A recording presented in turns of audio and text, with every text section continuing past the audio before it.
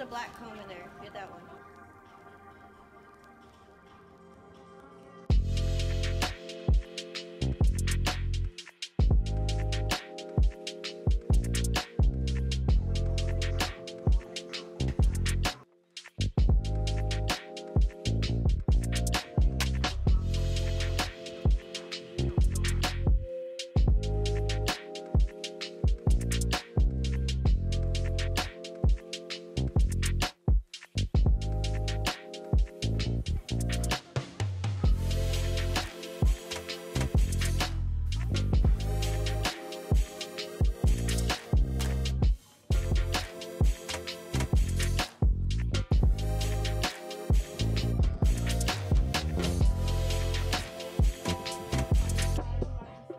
Okay, so right now I'm going through what the model gave me.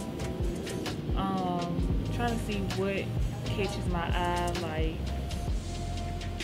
as far as how I want to pair everything, whether it's her accessories, if I want to add a belt, if I want to do shoes, no shoes.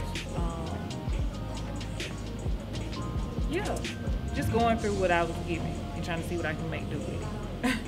Tell people what you got on. You like that shit. All right, I knew you was gonna do it. Yeah, you love put me on the spot. Let me back up real quick. All right, y'all. So I got some of everything on right now. My brand, that's my baby, Bel Air. This is the blazer that I have on, and the shorts are from Sacred. It's my best friend's brand. So I just wanted to go for a different look today. Usually I'm always so matchy, but I was like, let me pair this together and this is what we got. So, yeah.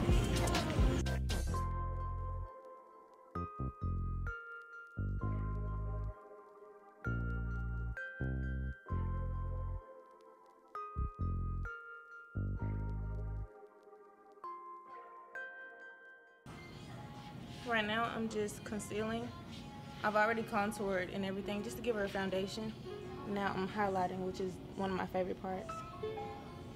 Well, I say everything is my favorite part, but this is my favorite part today. Why is highlighting always your favorite part? Because it brings brightness. Because I do the darkest steps first, so it ends up looking a little dull. But the highlighting kind of refines everything. Is there a certain process that you go about when you do makeup? It changes on the daily. I asked my barber this, even though I don't have hair no more, but I noticed like over the years he was starting different areas, like cutting hair. Like, what you doing? Like just, do you have a just certain thing you do? Okay. Honestly, it depends on the glam too. This one is kind of more avant-garde.